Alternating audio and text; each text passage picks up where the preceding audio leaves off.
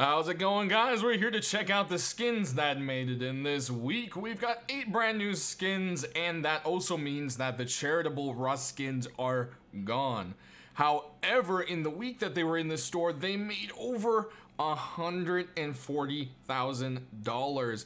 Together, charitable Rust concluded today around 160 something thousand. Their goal was 100,000, and last year it was just barely under 70, so that is crazy awesome. So thank you to everyone. Thank you to the artists who submitted skins. Thank you for to the artists whose skins got accepted, and thank you to everyone who donated or participated. You guys are incredibly awesome. They're going to be able to build 6 to 7 schools for areas that do not have schools just because of that charity. So nonetheless, let's go ahead and jump right into the skins. We've got the training gloves and boots made it in.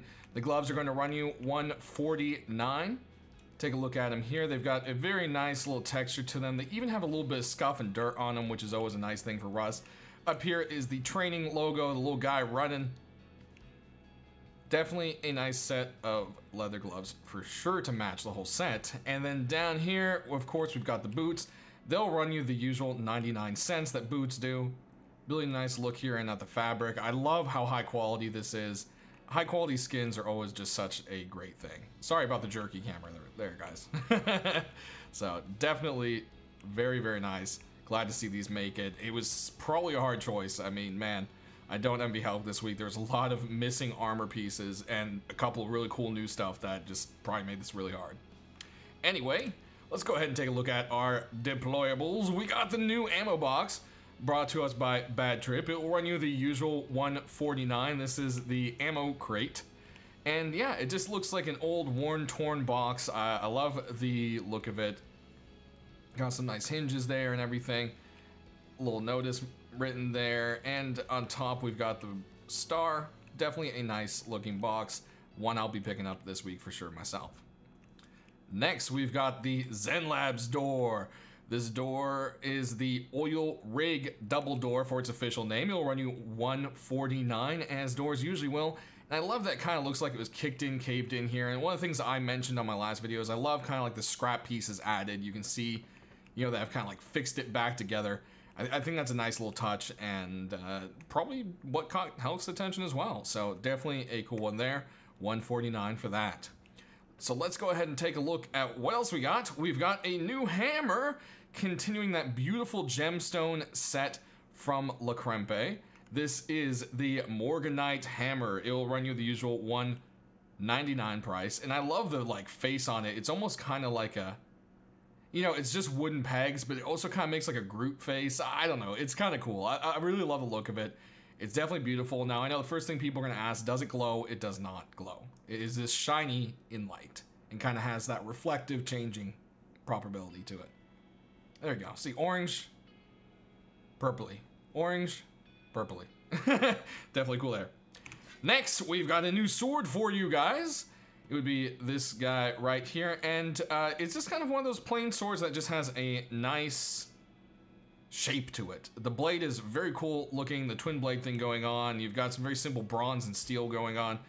Definitely a cool looker. This one will run you $199. There you go, the double blade. Next, we've got a new Python in the house. Definitely a beautiful one. It is the Eternal Python. And this guy has some nice gold trim on it, but is mostly a nice clean matted black and white coloring. Aiming down the sights, you can see it's got a white painted sight, but of course, you know, not glowing. And then you can see you got some diamonds down there, which I thought was quite cool. Go ahead and reload for you. Boom. And of course, this one will run you the usual $199 weapon price. Next up, one of my personal favorites this week is the Cobalt AK. Official name is Cobalt Security Assault Rifle, actually.